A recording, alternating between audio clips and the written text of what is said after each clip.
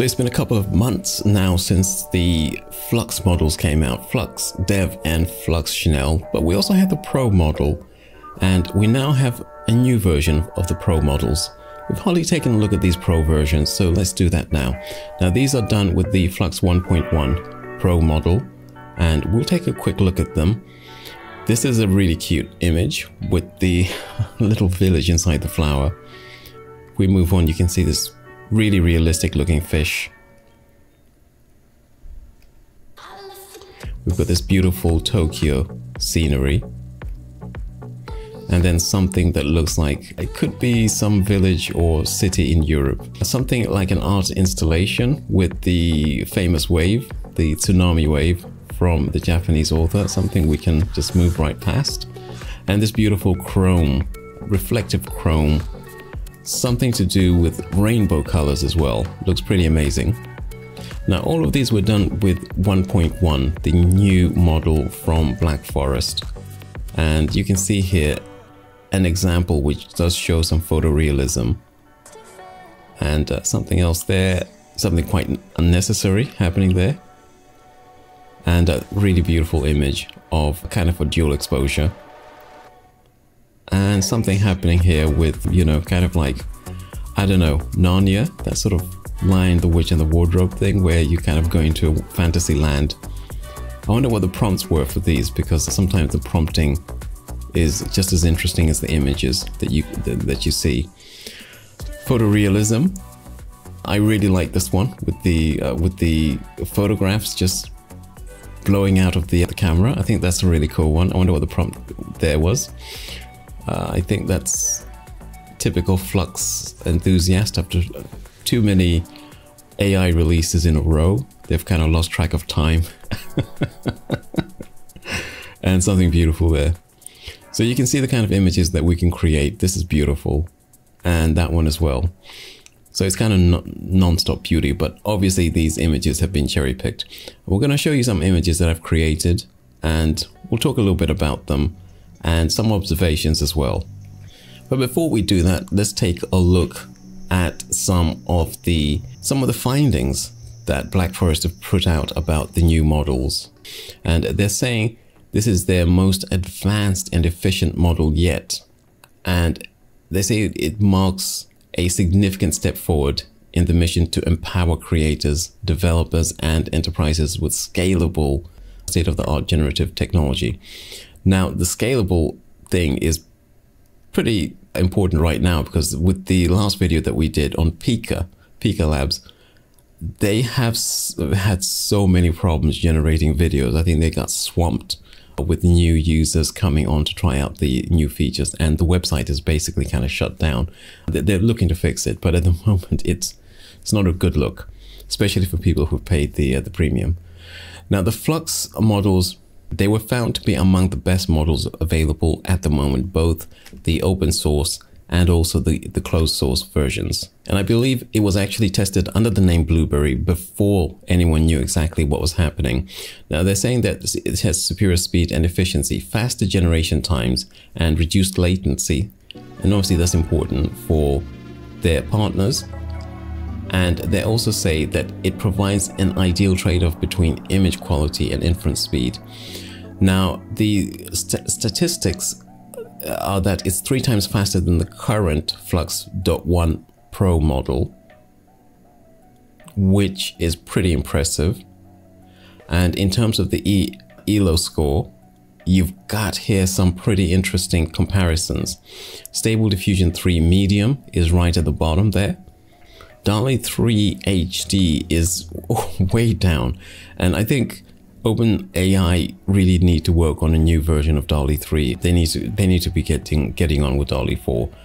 Playground 3, which released last month, actually doing quite well here comparing with the Chanel model. There's clearly a problem with the implementation that we saw in Perplexity, which I covered in a very brief video, which doesn't produce images that compare with the Chanel model at all. And then we've got Ideogram, Midjourney 6.1, and then Ideogram version 2. Ideogram seems to be doing well on quite a lot of different measures, but the Flux 1.1 out on its own right at the top there. And when we take a look at the costs, you can see it also does very well with a reasonable cost, but very high output. Now the output that they measure it against is a score which tries to measure prompt adherence and also the aesthetic quality. So how well does it adhere to the prompt and how beautiful is the image? And if we come down a little bit, we've got some information here on inference speeds. You can see Stable Diffusion 3 medium, very fast inferencing. Schnell, even faster, even better quality. And we also have the Flux1.1 model, the new Pro version. Really strong performance, and also it's faster than the Dev and the previous Pro model. That's pretty fascinating, and I'm kind of wondering what sort of technology was used to create this one, because we know the Schnell model uses adversarial distillation diffusion, and we know that this guy here uses guidance distillation. I think the Schnell model, as soon as I heard about the technique of adversarial distillation, I knew it was going to be an important one, and we've seen it applied very well inside of the Schnell model. But it must have required quite a lot of effort to take the performance down from 10 seconds to about 3 seconds for the Pro version compared to the Dev model, and even better improvement in performance from the 0.1 Pro model. Something interesting happening there, something very interesting happening. And we can also see that there was another Pro, the older legacy version. This one is up here, the newer one. There's actually version 2 of the Flux1.1 Pro model. That one is a lot faster. So there's obviously something that they've done to improve this. There's also some information about the BFL, the Black Forest Labs API, and this gives you the costs per image, and it all seems pretty reasonable. Apparently the new one is, the Flux1.1 is 4 cents per image, which is pretty decent. It's better than the previous one, 5 cents per image. Not bad, not bad. So there's efficiency there, and I think that's the sort of information that will be very relevant to people who are running the models over the API, and there are a number who actually are providing services even now. Let's take a look at some of the outputs that I got. So we start off with Cleopatra, and she's wearing this beautiful visor, this virtual reality visor, and she's got the LED necklace. So it managed to render a pretty decent image of the African queen. And another one with the queen is actually an imposter from the future who's pretending to be Cleopatra, but that's where the visor comes in. Another one of an African king from West Africa. I forget his name, but he was a very rich guy apparently. And same guy wearing the kind of glowing visor, and also something made of gold, which is glowing as well. So it's capable of doing this kind of surreal type of image, which blends something from reality. This guy actually existed a few hundred years ago, but it also produces something which is kind of completely unreal, something from the future. And again, these are the Zulus with their leopard skin cloth, and also some glowing LED necklaces. And of course, they've got the LED lights there. Once again,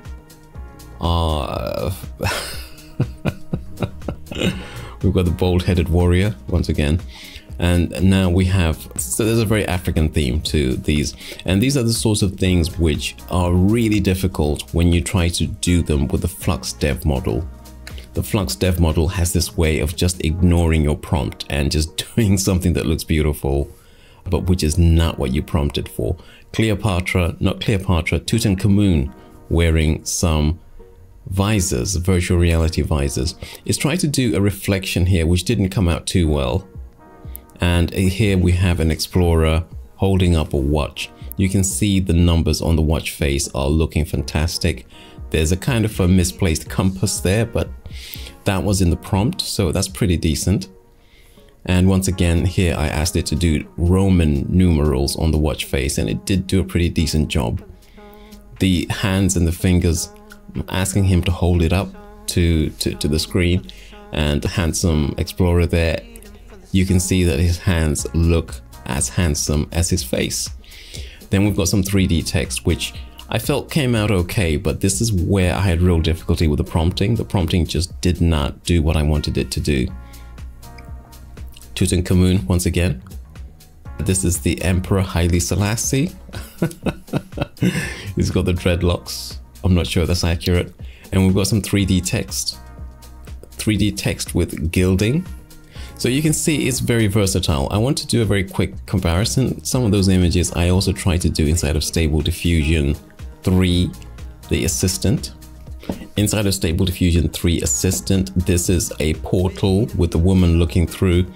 It's supposed to be she's in a destroyed. This is one that I've used since Stable Diffusion 1.5. So it's a very challenging prompt where we want the interior of the portal to be a beautiful city in the future, very futuristic. And we also want the outside of the portal to show signs of devastation and destruction. Here, Stable Diffusion 3 kind of like didn't get the prompt properly. It's got devastation everywhere. There was another one which I did where it got the prompt. It knew that you wanted a beautiful image inside of this mirror portal, and it's provided a lot of devastation on the outside, which is exactly what the prompt asks for. Here, this is the text where it says Flux version 1.1 Pro, and there's no text. And once again, no text. It's just giving us some blue spheres. Those were definitely in the prompt, but there was also text in the prompt and it just didn't give us any text whatsoever. We then moved to another one. You can see the 1.1 there, but nothing in terms of the text that I've asked for. And we see once again, what I did here was I just put in the text. Just give me the text, just 3D render of text saying Flux 1.1 and Pro, and I did it in a style. You can ask it to do a particular style, so you click and you choose a particular style. So in the style here, and it should produce the text in a particular style. It just produced more of these beautiful, really nice looking, fantastic looking decorative bowls, but not what I was asking for. I removed everything apart from just give me text, and it just gave me this interesting design, this interesting one. Cleopatra wearing the visors, that one came out okay, but it was supposed to be photorealistic, came out as an illustration. So with Stable Diffusion inside of Stable Assistant, because it can do a bunch of things, it's able to produce images, audio, 3D objects and video. You've got to specify, I want an image of this, I want a video of that. Otherwise it produces the wrong output. So when I was doing these, I was very specific. Give me a low angle image, surreal portrait. And if it didn't give me that, I was very specific, a photorealistic portrait.